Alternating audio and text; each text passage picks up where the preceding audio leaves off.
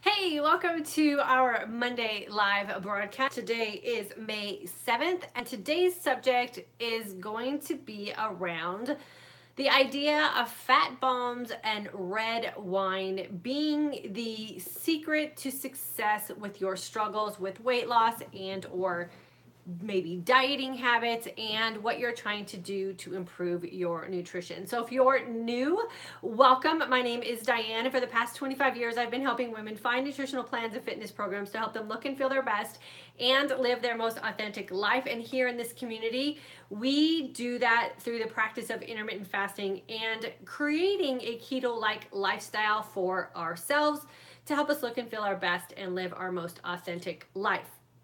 I always ask that you please leave me a comment in the comment section letting me know that you jumped on today either live or on the rebroadcast, so I know you were here and I can engage in conversation with you after we're done covering the subject for today.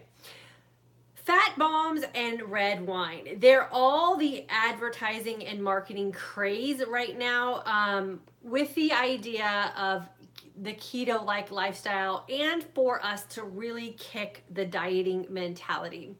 And a lot of marketing ad work that's out there and a lot of the marketing terminology that's being used in the nutrition field and the diet field is geared toward grabbing us at our emotional, I don't know, weakness or vulnerability, or that place where we're like, yes, finally a program where I can have all the things I want to have and I'll still lose weight or still have the physique I want or still be healthy. And I want to caution you on those type of marketing ploys and advertising keywords and phrasing and emotional like clickbait type of marketing philosophies.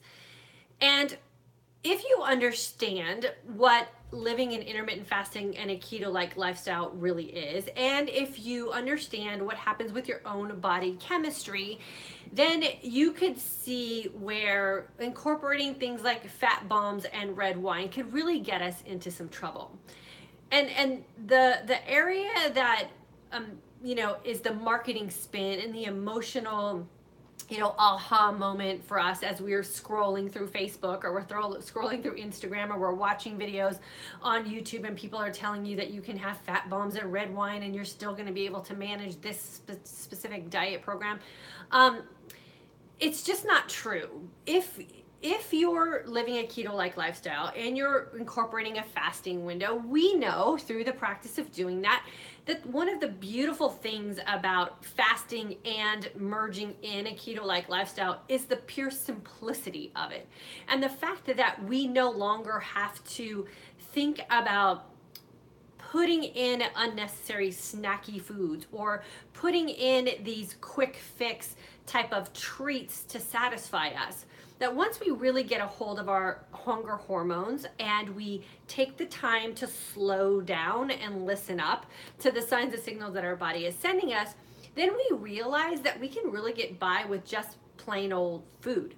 And that we don't really have to create things like fat bombs, which are generally just coconut oils and nut butters and chocolates and, kind of rolled together in little bite-sized things that we can kind of snack on throughout the day that are going to keep our fat content high. You should be and probably would be advised to manage your macros on those type of diet plans, because you're upping your intake of food to the point where it becomes almost unnecessary and becomes an overuse of food. You can get by with just plain old food and fat naturally occurring in your diet without having to create fancy little fat bombs. And then when you put on top of that red wine, you now have put yourself in the position you were in before you probably started searching for a new way of living or a new nutritional plan or a new diet.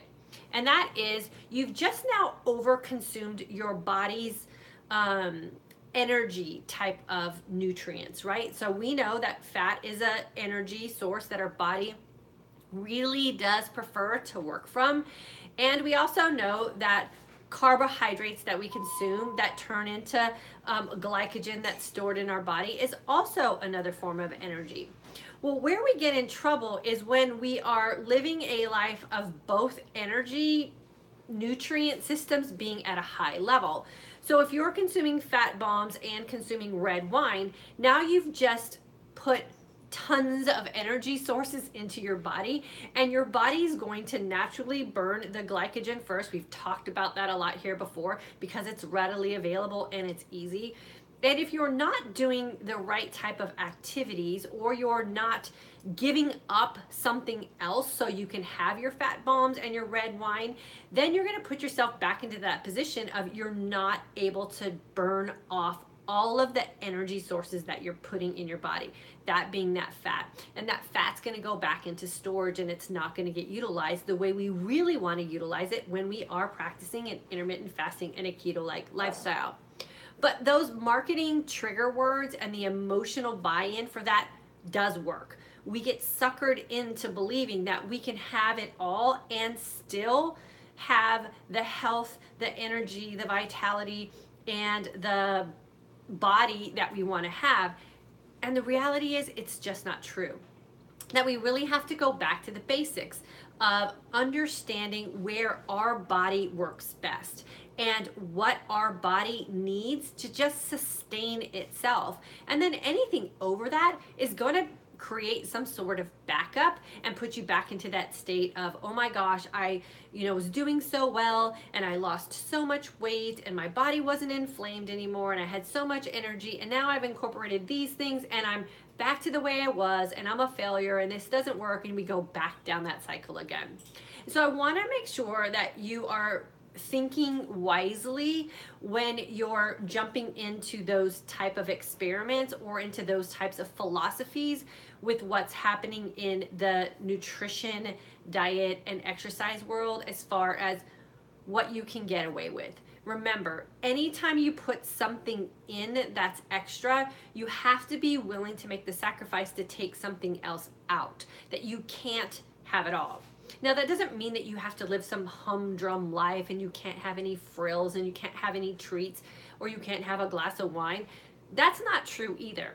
You just have to make sure that you're understanding what happens to your body's chemistry when you start adding all of these extras back in, and does that fit your philosophy or what it is that your body needs for you to receive or achieve whatever result that you want to have.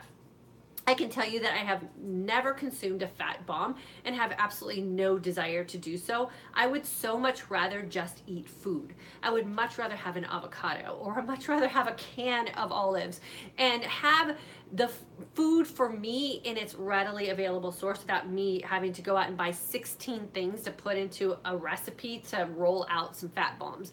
And I also don't want to incorporate those extra types of things into my life because, yes, there might be a time when I want to have a glass of red wine, and I don't want to put my body in that position where it's being inundated by energy food that I'm not going to have the opportunity to burn off. And if you can't burn it off, it just ends up backing up into your system and causing you problems. So, as always, I ask you to please think about things before you jump in or get, emotionally trapped into some promise that something's going to work for you that seems like a dream, and the reality of it being that there is no such thing.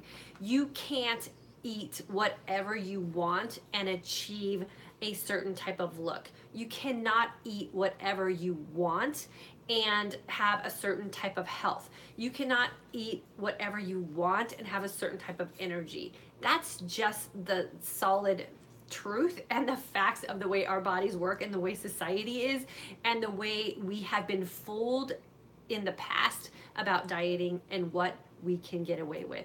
Trust me, there are plenty of amazingly tasty foods that you can put together to satisfy whatever it is that you want to satisfy as far as emotionally with consuming nutrients. Yes, you can have a glass of wine. Yes, you can have a cocktail. Yes, you can have a piece of chocolate. You can have whatever it is that you want to have, as long as you understand that whatever you put into your body is going to create a chemical reaction And that chemical reaction is going to then create a result. And if you're okay with those decisions that you're going to consciously make for yourself, then what you're doing is fantastic for you. But by no means are fat bombs and red wine going to be the combination of things that are going to get you to the point of looking and feeling your best and living your most authentic life. Because if you're walking around every day feeling sluggish, or you're walking around every day feeling like your hormones are out of balance, if you're walking around every day feeling like you are poofy and self-conscious about how your clothes are fitting on your body, then you're not living your most authentic life. Living your most authentic life doesn't necessarily mean that you are cramming a bunch of food down your throat or drinking alcoholic beverages or throwing, all common sense out when it comes to nutrition. Living your most authentic life means that you're consciously making decisions that are going to get you to that point of what I always say here, looking and feeling your best while you are living your most authentic life. And you have to be present emotionally and mentally in your life in a happy state for you to really be living your life authentically. And you want to be feeling your best. If you're feeling your best and you're living your most authentic life, I promise you, you will in turn also be looking your best. And all of that matters. There are no magic quick fixes. There's no magic pills, there's no magic sauce, there's no magic fat bombs, and there's no magic way that you can put red wine into your life and have it all. You have to understand that there will be consequences that you have to pay, and sometimes that is okay. Sometimes there are those events that you want to go to and you want to have your wine or you want to have your margarita. I understand. I do the same type of thing, but you have to make sure that you're healthy enough about your relationship with food and where you've come and where you want to go, that if something doesn't work out for your body chemically and it sets you back, that you're going to be okay with those decisions, and it's not going to make you go back to that negative self-talk, feeling like you're totally losing the battle or that you want to throw in the towel because you made a decision that didn't work. You have to go into these decisions making sure that you're very informed, and again, understanding what happens in your body when you're taking in extra fat and you're taking in extra carbs. What is your body going to do with those things if you don't know how to put your body in a state where it can burn it away and then get you back to that point of being in that fat adaptive state or the energized sense of calm, which we always talk about here too. So I just wanted to make sure that we discussed what's kind of going on as a fad in the diet industry right now. It's all based on healing yourself emotionally. We've been doing that here for the last couple of years. So I know a lot of you are understanding what I'm talking about here, about knowing that if you're going to put something in like that there's got to be something that you can give up to balance yourself out. And sometimes that's totally worth it. And then other times it simply is not. Your best bet is always just going to go back to eating nutritionally dense food that your body has sent you signs and signals letting you know that it's working for you. And if your body's sending you those signs and signals that something's not working for you, it doesn't matter what other people are saying. It doesn't matter what other people are telling you is right. If it's not right for you, it's not right for you. And you have to just go back to being very confident with the relationship you have with yourself in your body and understanding those signs and signals and knowing that you have the power to make the changes that you need to make so that you can ultimately look and feel your best and live your most authentic life. So I hope that clears things up for you guys. Don't be desperate, I guess, is the other thing that I want to say. And I'm saying that from a desperate woman, an old desperate woman. I'm not desperate anymore by any means, because I'm very confident in what I know works for my body now after experimenting for a couple of years. Don't be desperate and think that if someone is marketing to you, trying to get to that emotional weak point that some of us still have, that you're stronger than that and that you know better than that. And if it seems too good to be true, it's probably too good to be true. And just stick with what you know is working for you. Don't jump ship for something that you think is going to be easier or allow you to do whatever you want. There is no such thing that or philosophy of nutrition that says that you can do whatever you want. If I could do whatever I wanted, trust me, I would be eating Krispy Kreme donuts every day, sitting on the couch, probably eating some Lay's potato chips and drinking margaritas all night. But the reality is that's not going to get me where I want to go in life.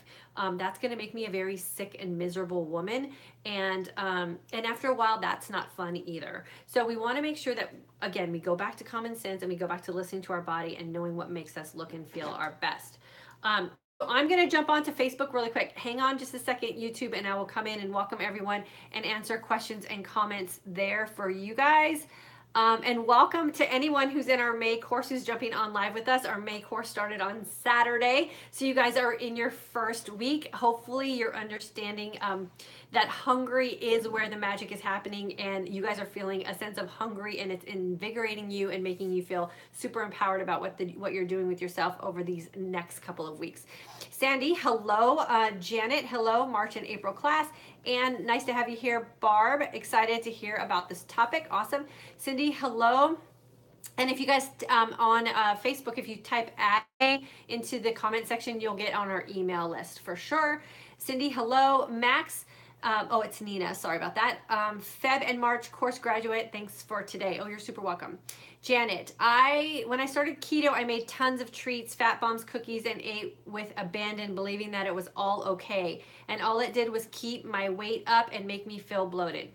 Thank you, Janet, for sharing that. I totally agree that some of those things are super, super unnecessary. And then you end up going out and you end up spending a bunch of money on something that's supposed to be the magic piece that's going to make everything fit together for you, and then you just end up wasting your money.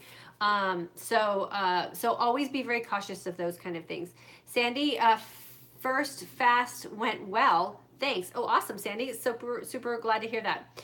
Jarisol, add me. We'll get you added in. Kristen, hello. Jenny, hi, Diane, and all of you IFers. Jenny is, she's been hanging out with us for a super long time. She's done some great stuff with her own health and well-being, so good to have you on with us. Jenny, Stephanie, I've never heard of fat bombs. Good, don't worry about them. You don't need to know about them. Stephanie Schmidt, hello. From Cyprus. Sandra, hello. Barb Fultz, you're amazing, and thank you for all your words of knowledge and encouragement. Oh, you're super welcome. Save your money, you guys. You don't need to be making any fat bombs. Just eat fat. Just eat food. And then, hey, here's this other side of it. If fat bombs do it for you, and they're that thing that just make you happy, because we just have foods that make us happy. And if fat bombs are the thing that get you through and help you, and they don't take you off of the goals that you have set for yourself, then by all means, put fat bombs into your life. My whole point of today's message is that they're not the magic fix. You don't need to go out and add all of those things in. If you're doing fine with what you're doing, then you're doing fine with what you're doing. And if you feel like you need to add something in, then maybe that's something that you want to experiment with. But by all means, it's not going to be that thing that's going to get you to that success point, especially for my new fasters and women who are truly trying to heal their body. The best thing that I can tell you when you're trying to heal your body and balance out your hormones is less is more. Simplify things as much as you can and just eat food. I say even avoid recipes. Just take one ingredient foods, that get the foods that come that you can get as close to coming out of the ground as you possibly can, and throw them together and make that a feast. And really try to stray away from all the pressures of recipes and ketogenic this and macro this, and just put food together that's clean and wholesome and makes you feel energized. And that's the best thing that you can do. Once you get your body healed and you get everything balanced out, that's when you can really afford to start doing some experimenting. But by all means, if you're still a little cautious and a little bit nervous about what you're doing with your fasting, less is more. Take all those fancy little things out. Lisa, had my first 17-hour fast today, no creamer in coffee, and I felt awesome. And you didn't die, which is the most important thing. So again, doing things like putting a bunch of things in our coffee when you're learning how to fast and really heal your body, they're just not necessary. Now, when you get a little bit more advanced, or you want to start getting back into some really intense workouts, then we can talk about putting some tools back into your day that will really help you get more out of your body. But while we're slowing down and really healing our body, we want to take out as much as we can and then figure out what our needs are and what our wants are. And we're going to find that our life can be really simplified by only putting in what we really need and keeping the wants to minimal times in our day, or minimal times in our week, or minimal times in our month, where we can actually save ourselves some money and save ourselves some time and save ourselves a lot of work. That's really what we're getting at here, is the do nothing, embrace everything. Lisa, in your May course, awesome girlfriend. Laura, you had me at Krispy Kreme. I know, girl, I am a Krispy Kreme fan, and here's the deal. Life's too short to not have Krispy Kremes in your life, right? So now if I eat Krispy Kremes every day, I'm not going to look and feel my best, and therefore I won't be living my most authentic life. Now, if I have Krispy Kremes every now and then, that's fine. I just have to know when to build them in and when I can handle how my body is going to respond to those extra sugars and extra carbs. And so that's all fine. But you can really only do that well when you're healed. Let's see, Carlene, my body takes over 40 hours to go into a very light fat burning mode. I was astonished. Is this normal? I felt a bit discouraged. I don't know. I can't really comment on that because I don't really know enough about your history to understand why it took 40 hours to do that. So that's something you'd have to kind of just play with and do some experimenting with and see if you can get it there a little faster. Maggie, homesick today, so catching you live September and January graduate. Looking forward to the next level course. Yeah, and I'll talk about that in a second, Maggie. Hope you're feeling better. I think you're having some, are you having some allergy problems probably in the Houston area? I know we're feeling it here in North Texas as well. Stephanie, having some avocado today made me happy. That's awesome, Stephanie. So Stephanie she's been around with me for a while too, and I kind of busted her chops one day. This is about a year ago, Stephanie. I hope you remember this situation when she took a snack to work that was, I think it was goldfish or something. And I told her that eating an avocado was a much better snack for a grown-up. So now she's snacking on avocado, so I'm super proud of her. Margaret, I'm so overwhelmed. How can I find out about your program? Margaret, or Kara, can you please give Margaret some information? She's on Facebook.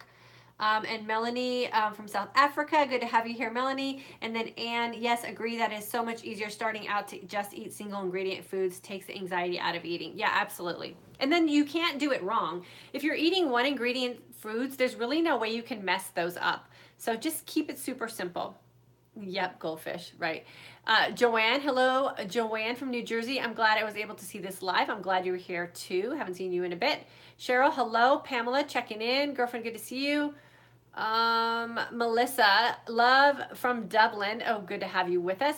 Can I oil pull in the morning first thing? I oil pull for my oral health with coconut oil. Also, can I add Himalayan pink salt to my fasting morning water? Yes, you can add salt. I guess if you have to oil pull, sure. But I really encourage you guys when you're first starting out with fasting that you don't do anything. And the coconut oil could be enough to kind of take you out of that truly fasted state when you're first trying to get to that energized sense of calm. So I say put it in the later part of your day.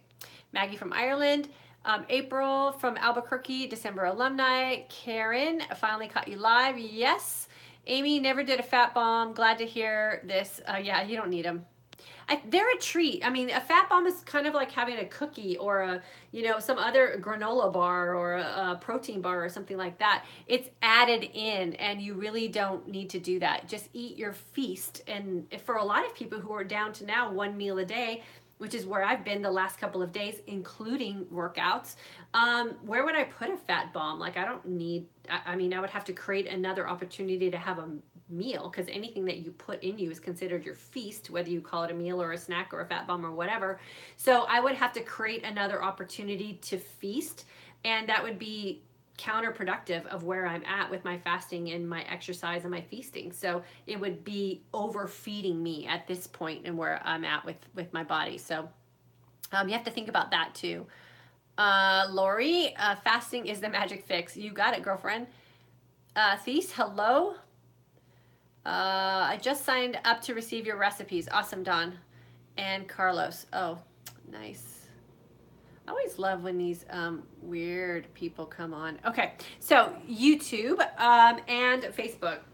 Know this. You do not have to create extra work for yourself to be successful at this.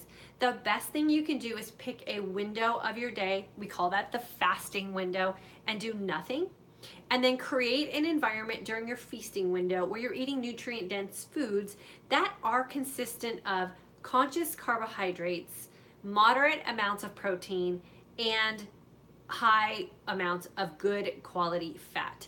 You do not have to create fancy things to make that happen. We have that food readily available to us already. So simplify your life, enjoy the time you have. Don't have to spend a bunch of time in the kitchen prepping food or creating fancy things. Just enjoy food as it is, and then as you progress through this journey and you become really confident in what you're doing in your fasted state, and you're really confident about food choices that you're making, then you have the opportunity to do some experimenting and adding some of those fun things back in, but not now, not while you're really in that point of really trying to heal your body. Stephanie, you have to watch this later at a doctor appointment right now with no headset. Okay, awesome.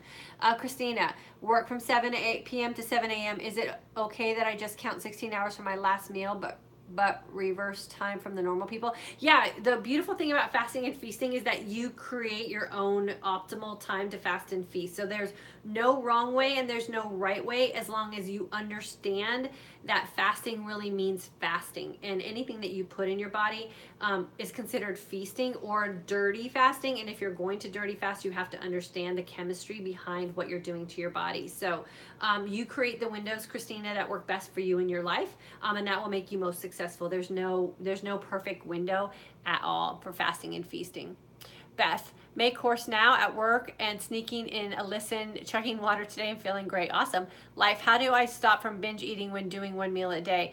You just have to set some parameters and boundaries for yourself, and maybe set a window that you're eating at, and sit down and prepare food is oftentimes what I think too. I know when I'm just cut loose in the kitchen and I'm not like thinking about eating a meal with my family, I can kind of binge as well. But if I really think about sitting down and eating a properly plated meal, and I only make the decision to eat what's on my plate, then I'm done and I'm good to go. So a lot of it's up here and what you're telling yourself and the boundaries that you're setting for yourself. And so you got to spend a lot of time talking through that and making sure you're setting up those boundaries for sure. So I hope that helps. Feast, because I'm now doing one meal a day, should I benefit from your course? What are your thoughts? And thanks.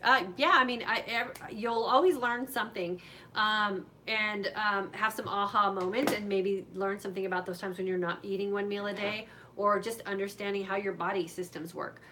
So I would think everyone would benefit for sure.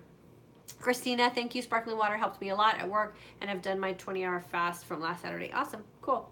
Okay, so thank you so much for joining me today. I know that these things like fat bombs and some of the emotional marketing that's going on with social media and the diet industry, a lot of what's going on in the intermittent fasting type of world, and how it's catching fire, and how a lot of people are really able to reverse a lot of things that they were struggling with, including weight problems and health issues and hormonal balance issues and all those kind of things, really kind of put the nutritional industry and the food industry in sort of a little bit of a panic, because they have nothing to sell us anymore. So be wary of those things, like multi-ingredient quick fixes for your fasting and your feasting. They're really not necessary unless it is just one of those things that you find absolute pleasure in, and it doesn't keep you from hitting the goals that you want to hit. And just remember that wine has its place.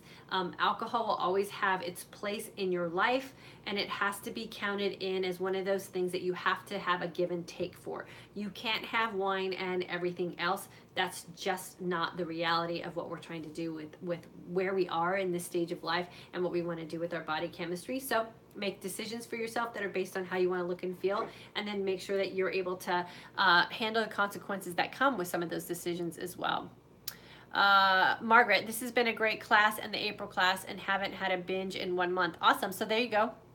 Life, how do I stop from binge eating? Margaret just kind of helped you with that. So what she did in our course is she kind of learned how to emotionally control what she's doing with her eating, and she doesn't binge eat anymore. Di, can you please send the link for the course? Thanks so much. Yeah, these, can you do me a favor? Can you send me an email to dianeparhamfitness@gmail.com? You can find my email on my YouTube channel and we'll get you the link for sure. So not a problem. Lucy, hello from Spain. I'm in a small village near Barcelona. Lucky you. Barcelona is absolutely gorgeous. Was in the November class and had been following the keto like eating very closely, but had a fresh croissant today. Oh heaven, I know that didn't make you feel good. And I've been testing all the different olives offered at the bars along the beach. And the salads are always served with a bottle of extra virgin olive oil and balsamic vinegar for us to add ourselves. I'm in keto heaven. Oh, I bet you are. That sounds absolutely dreamy. So good for you. Soak all that up. And Margaret, you're so welcome for the link. And then on YouTube, just go to my YouTube channel. You can find me either on Instagram or Facebook there, or leave me a comment. If you're catching this live, all the comments disappear from YouTube, so I can't interact with you after we broadcast this live. So if Kara doesn't get you the link on YouTube before we end this broadcast, then just feel free to make sure that you send me an email, and then I'll reach out to you and get you all the information that you need. So all of my May course students, congratulations. You just got through your first fast together. I'm super excited for you. And then know that if you want to jump in with us, our registration is open for our June course. And for those level 2 students, really quickly, we have made the decision today to officially start our level 2 course on June 2nd, which is a Saturday. I kind of looked at the calendar, and with Memorial Day coming up, I didn't really want to start a course when we had a holiday right in there. So we decided to push it out to June 2nd, and registration will hopefully be up and open in the next week, so that we can get you guys all signed up and in place and ready to go for our June 2nd level 2 course start date. And we also did that June 2nd date so that our current May students can jump in with us on the level 2 course as soon as their course completes in just a couple of weeks. So we got a date and we're ready to get you guys started on level 2 fasting, feasting, and fitness. Have a super afternoon, you guys, and I will see you Wednesday, 3 p.m. Central Standard Time, and we'll pick another topic to talk about that will get us in that IF keto-like lifestyle. Have a great afternoon.